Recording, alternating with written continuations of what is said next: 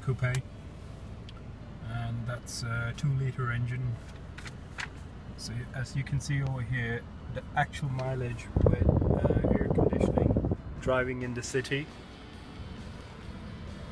it's 25.9 mpg. So I've been driving the car for quite some time, and on 350 miles it's giving 33 mpg. That was highway included.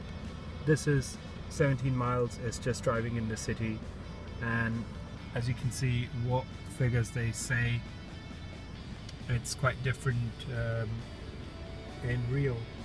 When you start driving the car, it's quite different, but this is one of the latest and the newest models from Mercedes Benz.